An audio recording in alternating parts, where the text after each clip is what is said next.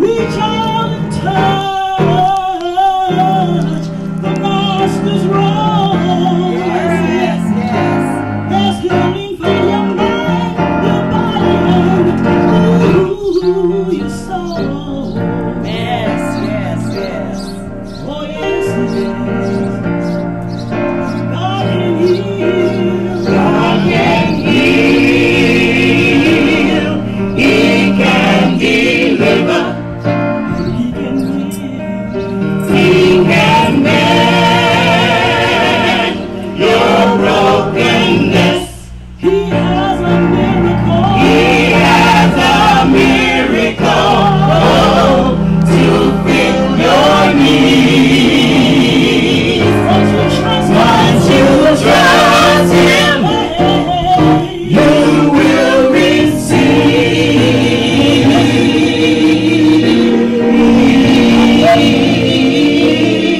Jesus, God knows. God knows. About your situation. Yes, He does. All right. Through every test, All right. every trial, Sing to you. there is revelation that God is able to meet every one of your needs. Yes. He wants to touch you. He'll set you free. Yes, He will. Oh, yes, He will. Yes, He will. I know He will. Yes. God can heal. God can heal. He can deliver. He can mend your brokenness.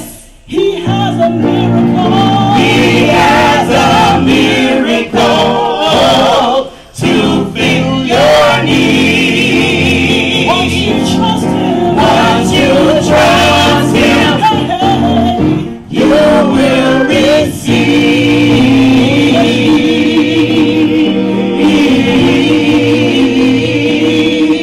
receive. now by the time that you leave this building, That you leave this building. my prayer for everyone here Yeah. is that you have your healing. All right. God is able Yes, He is. to meet every one of your needs. Yes. We gonna tell the world, Yeah. what you have Yes. received. Yes. Oh, thank you, Jesus. God can heal. He has healed. God has healed. He has delivered. Yes, He has. He has mended your brokenness. Gave me a miracle. Gave me a miracle to fit my needs. I'm gonna praise the Lord. Praise the Lord. Praise the Lord. Praise the Lord. Praise the Lord. Praise the Lord. Praise the Lord. Praise the Lord. You have received.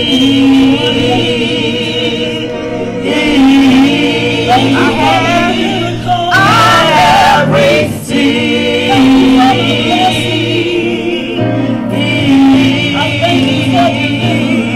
I have received. Hallelujah. Thank you.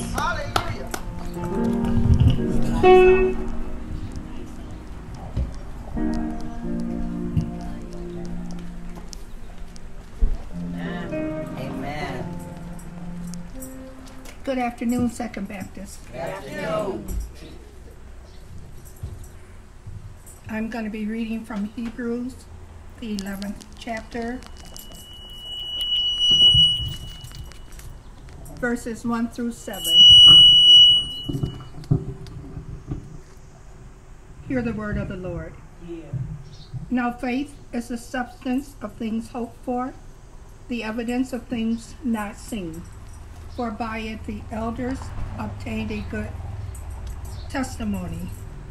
By faith we understand that the world were framed by the word of God, so that the things which are seen were not made of things which are visible. By faith Abel offered to God a more excellent sacrifice than Cain, through which he obtained witness that he was righteous, God testifying of his gifts, and through it he, being dead, still speak. By faith Enoch was taken away so that he did not see death, and was not found, because God had taken him. For before he was taken, he had this testimony, that he pleased God. But without faith, it is impossible to please God.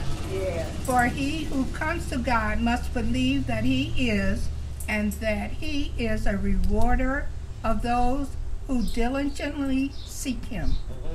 By faith, Noah, being divinely warned of things not yet seen, moved with godly fear, prepared an ark for the saving of his household, by which he condemned the world, and became heir of the righteousness which is according to faith. Amen. Amen.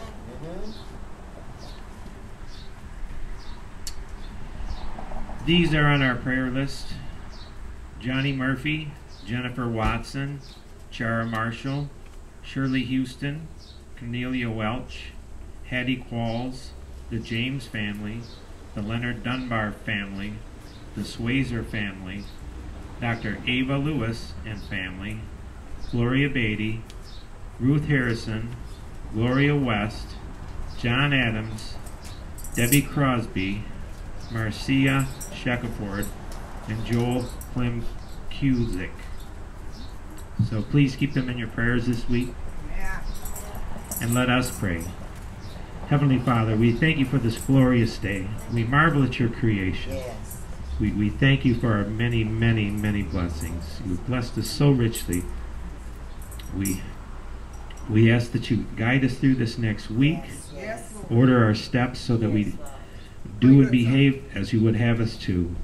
We ask you to forgive us our sins, Lord, both in commission and omission. And we thank you for your Son Jesus, the perfect sacrifice that helped with the remission of our sin. Yes, Lord. We ask you to comfort the bereaved today, Lord. We ask you to heal the sick. Yes. We ask you to just hold all that need a blessing in the hollow of your hand today, Lord.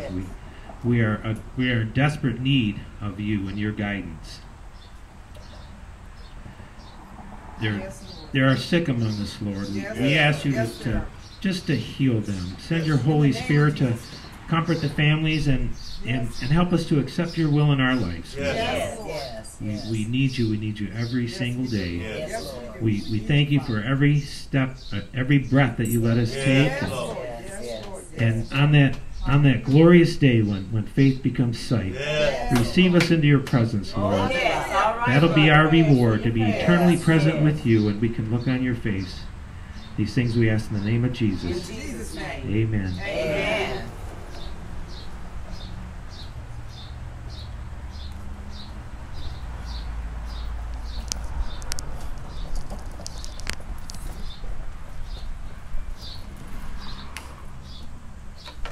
To all of Second Baptist, to our visitors in person and online, and to our family and friends who are also joining us today, I say good afternoon. Good afternoon. It is so great to see you. It is great to see those of you who are joining us online. I took a peek a few moments ago, and it is just always good for us to gather together Amen. as the Lord's people. I have a few announcements before we get into another song by the music ministry. And I had to double check they were singing the second song. And then we'll get right into our conversation as we continue our discussion through the book of Acts. On next Sunday after service, we will give out book bags. I want to thank Deaconess Askew for leading this Amen. effort. Amen. She gave her time, her talent, and her treasure as a part of it. Amen. And I want to thank her for leading us in this. And there were others who joined her in this effort. And we'll have book bags available for all our children. We know Amen. on the 24th, I believe it is, Bay City schools are planning to return back to class. And certainly we'll pray for them and with them. But we also want to back up our prayers with some action. Amen. And so we have book bags available. If you want to contribute to us having more book bags for children, both members of Second Baptist and the community, you may do so in the church office. We can make sure that every child that needs a book bag for this school year to thrive this school year, that they can have it. And so on next Sunday, immediately following service, we will give out those backpacks.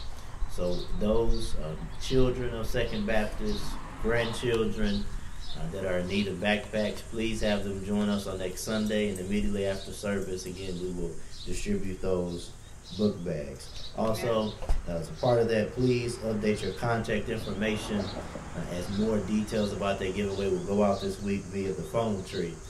So to make sure you don't miss that information, please help us make sure we have the right message. I promise you I'll be short when we deliver the message. We want to make sure everybody, I heard somebody laugh behind me when I said short. That's all right. Amen. But I do want to make sure we all get the message so that all of our children and youth have what they need so they can have a great school year. All right? Amen. Again, I want to invite you all to join us in 2 Saturdays at 12 noon at Mount Olive. I'm going to be ordained along with 6 of my brothers and sisters who have been serving in ministry with me for myself 8 years, a few of them 8 years, and some of them much longer. We're going to be ordained by our pastor on Saturday, August 25th. Is that right? The last Saturday in August. I'm not 28. The last Saturday in August at 12 noon. And we invite you to join us online. It'll be streaming on Mount Olive's Facebook page and YouTube channel. If you're interested in coming in person, you can RSVP on Mount Olive's website on next week. So I'll remind you on next Sunday so you can have that information if you're interested in coming in person. There's an RSVP process at Mount Olive for limited capacity, for social distancing and other safety protocols that they have in place. And then again in September, we will celebrate God putting us together as pastor and people. Amen. And that will be the installation service also at Mount Olive. I would ask that if you and your family are interested in attending, that you begin to notify us in the church office. That way we can block out seats at Mount Olive for everyone at Second Baptist that wants to attend. Amen. Okay? But we do need names so that we can have them on the list to honor Mount Olive's process for attending service. Mm-hmm. So please, if you know now that you are going to attend, please let us know now. And as soon as you make a decision of whether or not you're going to attend, please let us know so we can make sure that every member of Second Baptist that would like to attend the installation will be able to do so. All right.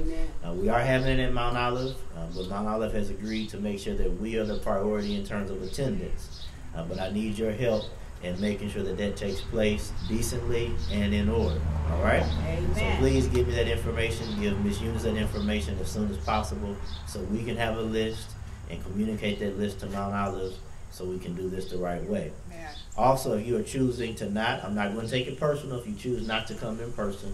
I understand the circumstances. You may join us online. It will be showing on our Facebook page, and our YouTube channel will be streaming as well. So again, that's the last Saturday in September. That is September 25th, also at noon. VBS is this week. Let's celebrate Vacation Bible School. Yay! Our teachers and our media ministry have been working diligently. They have recorded videos. Videos are being edited and made nice and pretty. And so we want you to join us this week on our YouTube channel, and you will be able to participate in VBS at your own convenience. Amen. All right, this is one of those few times where we're like Burger King and you can have it your way. All right, anybody? Okay. Amen. So, Amen, Lord. whatever time of the day you want to watch your lesson, you will be able to. And that also facilitates us being able to have our children and youth also participate when. So we know that they'll be outside playing in the evening. They might be swimming. You all might be camping. Whatever it is you may be doing. And we took into consideration that children may not be the easiest to pull them from outside in the evening. Particularly after last school year, they spent so much time on Zoom, to get them to sit down on the computer or in front of the TV at that time of the day. However, we do want them to do it. We want to make sure we remember that church and learning and growing and discipleship is a priority. So at our convenience, we're going to watch these videos that our teachers have worked so diligently to prepare, and our media ministry has helped them to put it together for us. And so I want and encourage everyone to join us on VBS Tuesday, Wednesday, Thursday this week. If you can't do it Tuesday, Wednesday, Thursday, do it at your discretion, however it fits your schedule. Yeah. And since we have VBS this week, we will not have Bible study. We'll do our conclusion for the Mission of God's People series the following week. I want us to support VBS. And everybody say VBS. VBS. On Saturday at 11 a.m., it is our monthly men's meeting. We're learning and growing together as men from our layman's book. I want to thank Deacon Askew for his leadership in this endeavor. Thank you to all the men who have participated, and we'd love to see more men come out and learn and grow with us through those meetings. Leave this all for announcement. All right, General. We have 3 birthdays this week that I was given. Deacon Darrell Watson, happy birthday to you, Deke. Brother Michael Watson, happy birthday, Brother Watson. And Sister Crystal Bias, happy birthday. I see you back there. Happy birthday, Flower Girl. All right, if there's any couple celebrating wedding anniversaries, happy wedding anniversary to you and yours. As our music ministry comes, please open your Bibles to Acts chapter 13. We will be listening to the first 12 verses today.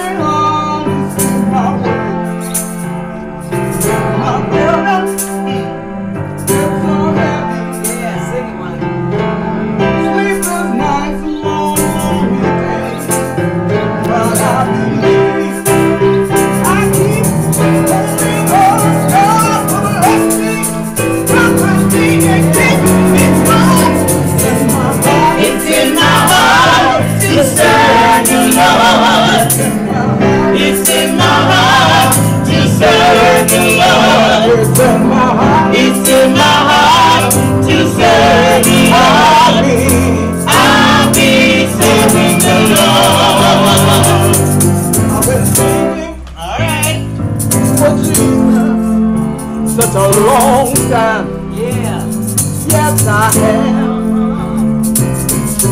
I'm not gonna give up, no, no, no, no, no, no. I got a million man. I've been lied on, these got my soul got to be bad. I've got to hold up to the sky. It's in my heart. It's in my heart to serve the Lord. It's in my heart to serve the Lord. It's in my heart. It's in my heart to serve the Lord. I'll be serving the Lord. Yes, it's in my heart. It's in my heart to serve the Lord. It's in my It's in my heart heart. to serve the Lord. It's in my heart. It's in my heart to serve the Lord. It's in my heart. It's in my heart to serve the Lord. It's in my heart. It's in my heart. It's in my heart. It's in my heart. It's in my heart. It's in my heart. It's in my heart. It's in my heart. It's in my It's in my heart. heart. It's in my heart. It's in my heart. It's in my heart. I'll be serving the Lord. Hallelujah. Yes, yes, yes. Yes. To serve the Lord. It's in my heart to serve the Lord. It's in my heart to serve the Lord. It's in my heart to serve the Lord. It's in my heart to serve the Lord. It's in my heart to serve the Lord.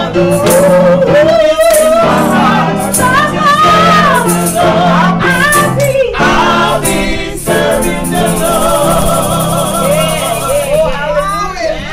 Hallelujah. Glory to your name. Amen, amen. Hallelujah. Thank you, Lord. Yeah. Hallelujah. The only way we can serve the Lord authentically Yeah. is down in our hearts. Yeah. Hallelujah. Grateful we have a music ministry that reads their Bibles Yes. as they select songs. Today's text gives us some reminders as the church regarding our service to our Lord and Savior Jesus Christ. Again, we're looking at Acts chapter 13, verses 1 through 12. I have the English Standard Version today. I want to read these 12 verses for our hearing, and then we'll have our conversation. Again, Acts chapter 13, verses 1 through 12. Now there were in the church at Antioch prophets and teachers, Barnabas, Simeon, who was called Niger, Lucius of Cyrene, Manaen, a lifelong friend of Herod the Tetrarch, and Saul. While they were worshiping the Lord and fasting, the Holy Spirit said, "Set apart for me Barnabas and Saul for the work to which I have called them." Then after fasting and praying, they laid their hands on them and sent them off. So, being sent by the Holy Spirit, they went down to Seleucia, and from there they sailed to Cyprus. When they arrived at Salamis, they proclaimed the word of God in the synagogues of the Jews, and they had John to assist them. When they had gone through the whole island as far as Paphos, they came upon a certain magician, a Jewish false prophet named Bar-Jesus. He was with the proconsul Sergius Paulus, a man of intelligence, who summoned Barnabas and Saul and sought to hear the word of God. But Elymas, the magician, for that was the meaning of his name, opposed them, seeking to turn the proconsul away from the faith. But Saul, who was also called Paul, filled with the Holy Spirit, looked intently at him and said, "You son of the devil, You enemy of all righteousness, full of all deceit and villainy, will you not stop making crooked the straight paths of the Lord? And now, behold, the hand of the Lord is upon you, and you will be blind and unable to see the sun for a time. Immediately, mist and darkness fell upon him, and he went about seeking people to lead him by the hand. Then the proconsul believed when he saw what had occurred, for he was astonished at the teaching of the Lord. Amen. As a title of our conversation, I would like to call it Confirmed Commission. Amen. Confirmed Commission.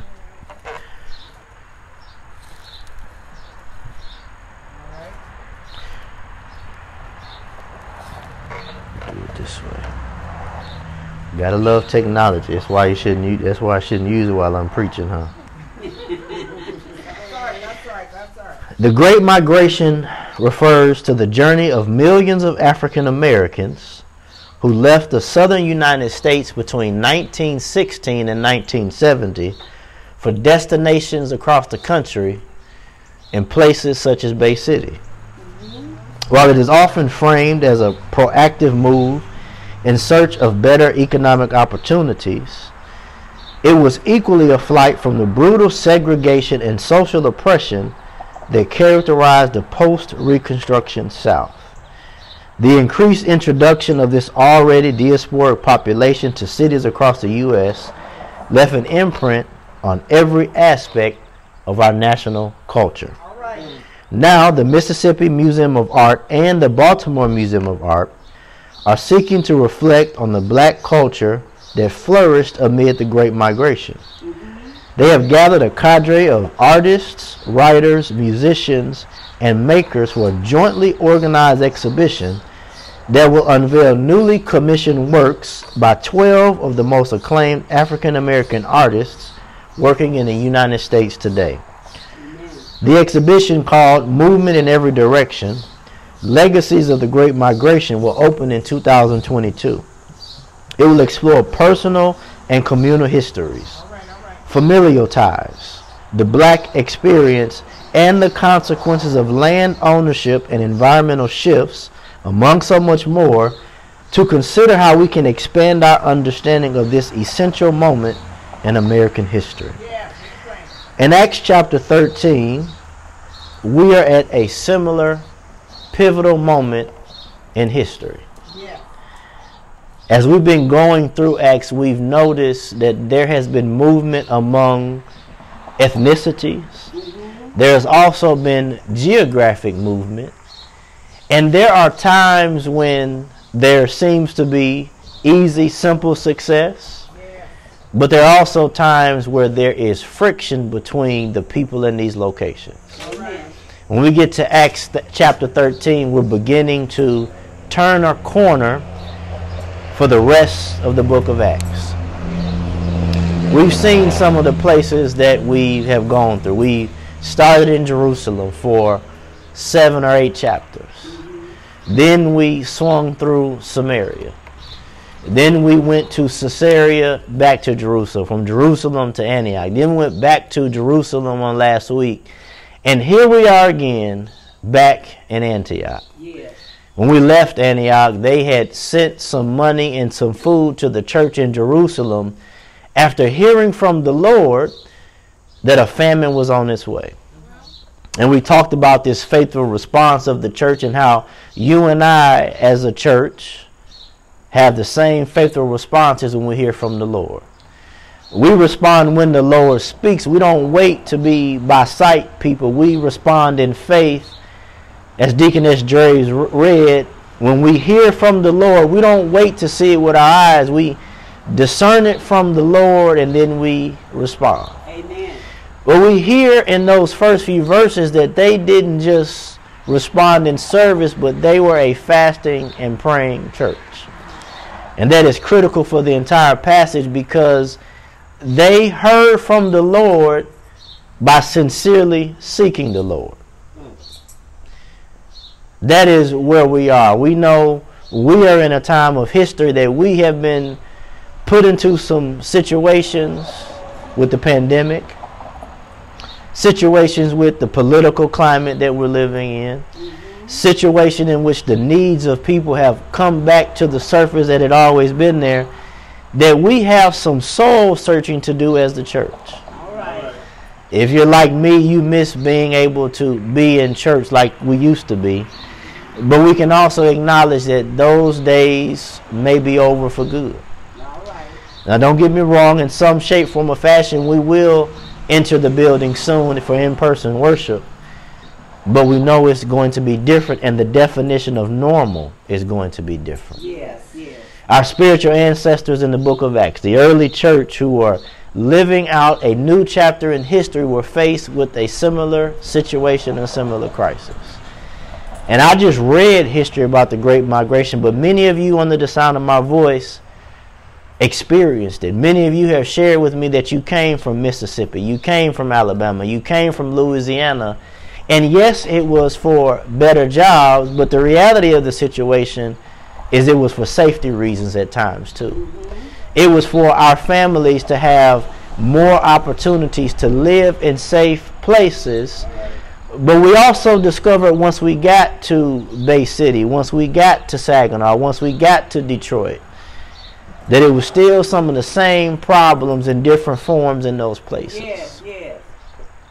Such is the same truth in our spiritual lives. We know the promises of Scripture. We know the Great Commission. We know what Jesus said in Acts chapter 1 and 8. And he promises that as he sends us, he's going to be with us and that we'll be successful in being his witnesses. But sometimes that success is accompanied with suffering. We talked about that in depth on last week. But as you heard in this passage, yes, Barnabas, Paul were sent. Yes, they succeeded, but they came up against that familiar foe of people abusing and perverting the Word of God. That's really all that happens in this text. But let's unpack it and see how the Lord is speaking to us today, tomorrow, and yes, always. When we get to the first 3 verses, you heard that they were sent, but it just wasn't them discerning by themselves that they had been sent. All of us have a calling. We've been confronted with that over and over again in Acts. But none of us is our calling just for us. Notice it says they were in church having a prayer service as they were fasting when they collectively discerned that it was time for them to be sent. This helps us with why we have ordination services for preachers. This helps us understand why we have ordination services for deacon and deaconess, because we discern the leaders of the church together. Yes, God speaks to individual people about their calling, that they may be called out and set apart, as the text says. They were for a specific task, but it was confirmed in the body of the church. It was confirmed in the life of the church. That's why at the end of verse 3 it says they laid their hands on them before they left.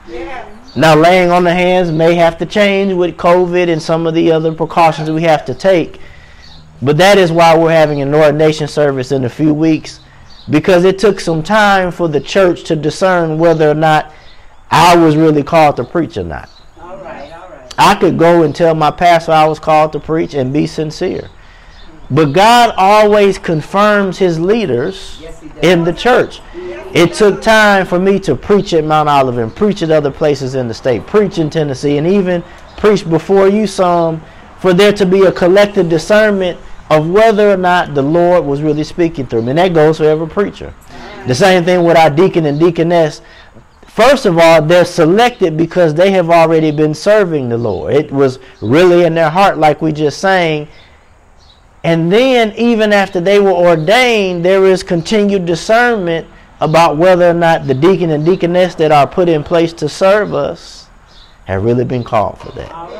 Not only deacon and deaconess, but every leadership position in the church, every ministry that we have that has a leader, we know whether or not they really are leaders. And again, yes, the Lord speaks to us individually, but then the Lord confirms it in the church. We know there have been times when people have said they were called to be leaders, and we remember like we remembered Saul. We know who Saul was. That's why Barnabas had to take Saul to church with him and say that it had been confirmed to him too. And then there was some time when we didn't really hear or see Saul. Saul was somewhere with just he and the Lord to be taught what he needed to be taught in order to lead. Then at the appointed time, here in Acts chapter 13, God speaks to the entire church to confirm his leadership, to confirm Barnabas' leadership. And then John was a leader, John Mark, but it also says that he was submitted to a time of training. And we know sometimes that's missing in the church. A lot of us get excited. I'm not talking about Second Baptist. I'm not talking about somebody else. But we know people who say they are a leader but don't want to submit to leadership. And we know in Scripture, in order for us to be leaders, we are to be servant leaders. Jesus said, I came to serve, not be served, and we should have the same disposition. Only then can we be leaders when we have always a posture of servants, because leaders are just called to serve people the most, to outsuffer people the most, because that's what Jesus did. That's what the 12 did. And that's what all of these leaders that we're going to hear about in Acts and further, that's what they did. They submitted to the church for accountability, just like we do too. I'm held accountable to you. That's why I invite you to, as you hear me teach and preach, if you hear something that doesn't line up with Scripture, holler at me. And some of you have had that conversation with Pastor. You said this in Bible study, but I read this there. We looked at it together, and if it needed to be corrected, we corrected it. Same thing with sermons. Same thing in meetings that we've had. Because I seek to truly be a shepherd, not just someone who is trying to lord anything over you all. We are in this thing together. Amen. And we see that in true servant leaders, not just in the church, but throughout the community. We can discern whether or not somebody really is for the people or not. We can discern if politicians are really trying to help people or they just there for the paycheck. We can even see that when it comes to law enforcement and so on and so forth. We can tell whether or not people really should be in those positions. And we can tell that because that is how God designed it. That is not just individual discernment, but it is collective communal discernment that Jesus sends us in service.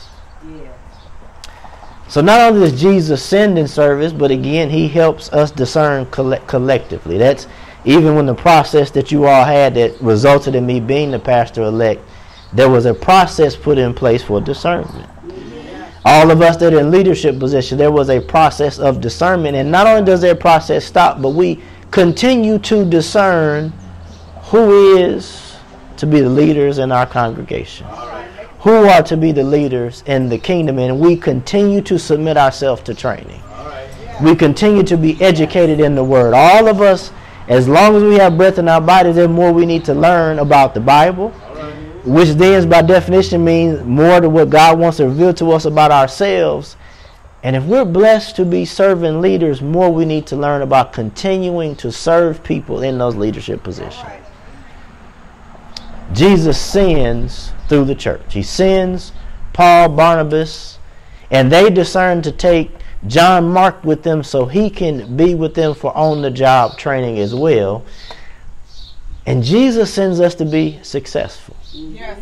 But again, success is not always going to come easy. On yesterday, the head coach for the longest period of time that even helped me fall in love with football, Bobby Bowden, was funeralized. And I listened to it as I was finishing up the sermon and doing some other things. And there was a constant refrain from people who got up, whether it was his own children, whether it was his wife, whether it was all of the coaches he worked with and the coached under him, all of his players, thousands and thousands of players as he coached at Florida State for over 34 years. And it was that he didn't just care about them as football players or as coaches. He cared about them as people. He cared about them as future husbands. He always made sure that his coaches didn't spend too much time coaching football and away from their family. He told them every day at the end of practice, go home and hug your wife. Go home and kiss your wife. Go home and hug your children. He even kept in touch with players after they graduated, who he made sure they graduated, to make sure they were being good, godly men. He even encouraged them and invited them to church every Sunday. He shut practice down on Sunday so they could go to church. And that was all from his faith. But if you know anything about college football, even if you don't like football and you can read lips, you'll notice that college football coaches speak in tongues every Saturday afternoon. And it is not glossolalia, but they speak in tongues every Saturday afternoon. But another common thread of Bobby Bowden is that he never was heard saying a cuss word. And that was intentional because he wanted to be an example, not just telling them what to do, but showing them what to do. And him dying at the age of 91, he not only influenced players to be professional football players and coaches to be coaches and Hall of Famers, but there were players who are pastors all across this country. All right. There are those who are coaching at every level who are emulating him, making sure they don't just care about players, but they know their names. They remember where they're from. They remember that before they are anything else, that they are sons of God, and that then they can live out that and ground it in their faith. And over again, that is what he was known for. But again, if you know anything about college football, his success did not come without being lied on. Because a part of recruiting means you have to go in someone's living room and get them to come to your school, which means other coaches were saying stuff about him negatively, but it really never stuck because there was nothing for it to stick to because he was a man of integrity. Not only that, but there were people who criticized that he wasn't more boisterous, that he didn't use foul language to motivate his players. They criticized him for emphasizing going to church. They criticized him for emphasizing his faith in church. And yet they had to turn away people at his funeral at the Civic Center on Florida State's campus. Then there were thousands of people who watched his service on YouTube, where some of these other coaches, there's empty seats at their funerals. They aren't giving tributes on ESPN and some of the other sports channels. But a man who dedicated his life and even coaching football from the place of his faith is being memorized and making grown men cry like babies because of the impact he made on their lives. When we get to this passage, we see a comparison of a similar sort. We hear that they make this trip and they sailed from the mainland to the island of Cyprus. This is Barnabas' hometown, so they may have gone there so Barnabas could catch up with some family, and that was also a place that some people had already been evangelized. And they get to this island and they make a trip across the island to Paphos, the capital of the island, and as they're going along, they're stopping on a tour, teaching and preaching people, leading people to Jesus. And it sounds as though it was successful without any hiccups until they got to the capital city. They get to the capital city, and the proconsul, who is the governor of this island, he hears they're in town and he is wanting to he wants to know about the Lord. He wants to know about the Word of God. And we know this because the text says he summons them to tell him about the Word of the Lord. Yeah. We also know this because of the other person we meet who is in the court. Yeah. We meet Bar Jesus. Yeah. Now, it's interesting that we hear these details about a magician who has Jesus as a part of his name, who has no interest in Jesus. Now, for him to be named Bar Jesus, that means that he was Jewish, which means he knew the Word of God as we have it in the Old Testament, our Hebrew Bible. And it means that he was knowingly participating in what was forbade by Scripture. Now that's important because, again, we get this comparison. We get the proconsul who is sincerely seeking to understand the word of the Lord, who is sincerely seeking a relationship with God, and he doesn't really know how to get there. And so he has this magician, as it's labeled. Some say sorcerers in your translation. And this was someone who used incantations and amulets and formulas and potions in an effort to communicate Scripture, which we know that was an abuse of Scripture. That is a perversion of Scripture, just like people who lied on the Lord when it came to the enslavement of Africans. Just like men who have lied on Scripture to oppress women and suppress women's voice and not allow women to be in leadership.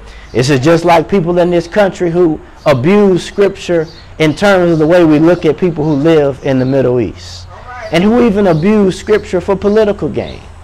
All of that is at play in this moment, and we notice it because it says when Paul was teaching and explaining the Word of God, Bar-Jesus jumps in and tries to persuade him not to believe what Paul is saying. And we know we experience this as well. We see the Word of God being taught, and then somebody says, but what about this? Now, if you're saying, but what about this sincerely, you're saying it because you're getting clarification, that's one thing. But if you're knowingly twisting up Scripture, knowingly throwing a wrench in the situation, knowingly trying to sabotage the teaching and preaching of the Word of God that is showing itself to be beneficial to people's lives, that's when we know it's some Bar-Jesus stuff going on. Not Jesus the Christ, not Jesus our Lord and Savior, but some Bar-Jesus stuff going on. And again, we see his evil intentions, and he knew, since he was a part of the court, if the word of the Lord goes forth, I'm going to lose my influence. If the word of the Lord goes forth, I'm going to lose some money. If the word of the Lord goes forth, I might be out of a job. If the word of the Lord goes forth, I'm not going to be in this prominent place. But if we got into that place by trickery, by cutting corners, we shouldn't be in that place anyway. Because we know if we obey the Lord, we know the promises of Scripture. Just like Bar-Jesus knew that if the Lord puts you in a place, if you get there from your faithfulness, you pray about the Lord blessing you with the job, and you get in there, you don't have to worry about what's going to happen. Because even if you get fired or laid off, the Lord's going to have something else for you. The Lord has already gone before you to make provision. But Bar-Jesus knew that he got where he was by the wrong means. And notice this comparison that we hear, that the evil spirits was in Bar-Jesus. But then it says Paul was full of the Spirit, and he was able to tell him what Jesus told him on the road to Damascus. You remember Acts chapter 9 when Paul had evil spirits in him too. And he was on his way to do some evil in Damascus that he had already been doing. And Jesus blinds him to sit him down, to give him an opportunity to understand the truth. That's what happens right here. Bar-Jesus is blinded. Jesus does through Paul what he did to Paul before. And let me say this parenthetically, just like you and I know where we've been, where the Lord has brought us from, some of the consequences we've experienced for our sins, we can say thank you, Lord, that those consequences can be redemptive. That you can let us experience the consequences of our sin, experience the consequences of our ignorance, experience the consequences of ignoring Scripture. And with His grace and His mercy, we come to a clear understanding that the Lord's way is the only way, and we begin to follow that way. That's what happens in this text. He makes him blind because, again, he knew Scripture. That's why Paul says, why are you trying to make crooked what is straight? All right now. He knew passages like Hosea 14:9 that says, whoever is wise, let them understand these things. Whoever is discerning, let them know them. For the ways of the Lord are right, and the upright walk in them. He also knew Proverbs 10:9 that says, whoever walks in integrity walks securely, but those who makes their ways crooked will be found out. Bar Jesus knew he was getting ready to be found out. And because he knew he was getting ready to be found out, he, wait a minute, don't listen to them. And when that happens, the Holy Spirit through Paul gets the devil and or his demons in Bar Jesus. But he doesn't punish Bar Jesus as much as Bar Jesus could have been punished. This response is merciful. Because since Bar Jesus knew Scripture and ignored Scripture, the Lord could have done what he did earlier in Acts chapter 5 with that couple that was stealing money from the Lord and took them out. But for some reason, the Lord shows the same thing to Bar Jesus that he showed to us, that he is not just the Lord of another chance, but chance after chance after chance after chance. And he gives Bar Jesus the same chance that he's giving you and I today. If you're under the sound of my voice and you have not accepted Scripture for what Scripture is. Because remember, this is someone who has read the Bible. They've been in Bible study. They've been in Sunday school. They've heard sound biblical teaching and preaching. But they've chosen not to believe Scripture as it is and chosen to do some other stuff and throw some other stuff in there. And when we do that, we expose ourselves to the consequences of making that decision. Bar Jesus exposed himself to it. And I have a sneaky suspicion if you and I are honest, we've exposed ourselves to that in some shape, form, or fashion. And thanks be unto God that he gives us another chance. Amen. And he does through Paul what he did to Paul. And just as Paul had to be led into the city by hand, now this person who was pretending to be able to see other people's future has to be led around because he can't see. So other people lead him around, and we don't get a conclusion as to what happens to Bar Jesus. And I think that that's left open because it's left open for you and I. When we have these experiences with the Lord, you and I still have a human responsibility to accept Jesus as the way. Amen. To accept Scripture as the Word of God, and where God reveals himself as Father, Son, and Holy Spirit. And so that's where we're left today, is being in that position of evaluating if we have accepted that or if we're spiritually blind, just like Bar Jesus. Well, we see another comparison because the proconsul sees what happens. Secondly, and primarily heard the word taught and comes to faith in Jesus. Now that's important. I said it that way on purpose because, again, we are to walk by faith and not by sight. See, he had already been taught Scripture by Paul. Then this happened. And so what he heard is paired with what he sees as a powerful combination to lead him to faith. I don't know who I'm talking to today, but you have been taught Scripture. You've heard it taught with sound biblical teaching and preaching. And maybe you're waiting on the Lord to show you something. And the Lord might do that. But what the Lord is going to show you is simply going to confirm his holy word. And I pray that when the Lord shows you that, you accept it just like Sergius Paulus did. And you acknowledge Jesus as Lord. And this wasn't easy for Sergius Paulus either because he was known as Lord of this island. But to hear and accept Jesus as Lord means, again, he had to submit himself to Jesus. And he didn't need to be humiliated like Bar Jesus to be humble. And sometimes you and I have to be humiliated. But I pray that it doesn't take God humiliating us for us to be humble and accept Jesus as our Lord and Savior. Amen. Well, Jesus, he sent them on this journey. And this is just one stop of the journey.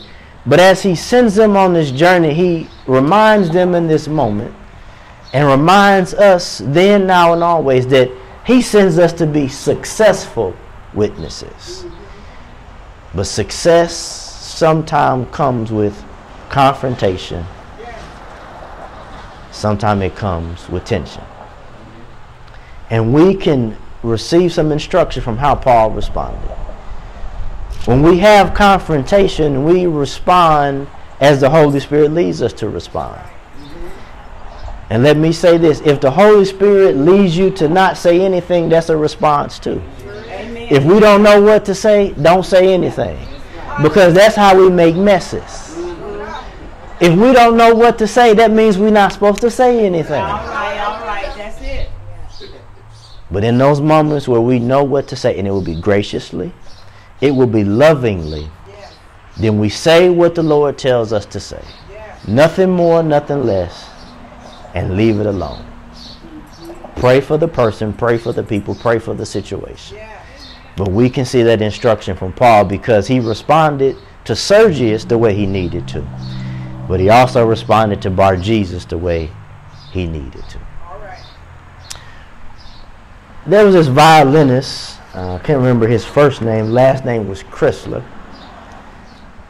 One of the most well-known violinists to this day, passed away in 1962. But he was so good at playing the violin that he made a fortune as a violinist and doing concerts across the world. But he was also a generous person, and he gave most of his fortune away as he traveled seeing people in need. Since he gave most of his fortune away, he was unable to purchase this one-of-a-kind violin that he came across in his travels. So what he did, he started budgeting. He was still being generous, but he started to save money a little bit at a time so he could go back and buy this priceless violin. Saved up the money, went back to buy this violin. But when he went to the place to buy it, they told him that a collector had purchased it for their collection. He got the information where the collector were, went to the collector's home, and he asked the collector if he could purchase this priceless violin from them. The collector says that it was his most prized piece of his collection, and it was not for sale. Well, Chrysler was very disappointed, and he began to walk away. But then he had an idea, so he turned around, went back to the house, and he asked the collector, "May I just play that violin one time before it's confined to silence?" The collector agreed, and he came in the house, and Chrysler played the violin only as he could. And he played it so beautifully that he brought the collector to tears. And the collector said, "I cannot hold on to this instrument and deprive the world from hearing the beauty that just came through my house. So you take the violin for free and you play this for the rest of the world to hear, because I cannot keep this to myself from the rest of the world." And just like that collector, you and I as Christians cannot hold on to the gospel for ourselves. Just like that collector heard that music, as you and I have heard the gospel, as we have experienced the gospel in our lives, we have to share it with the world. And Jesus promises to be with us as we share it, because he sends us to be successful witnesses. Again, we are in a pivotal point in this series in the book of Acts, just like the early church was at a pivotal point in its history. And you and I are in a pivotal point of human history too.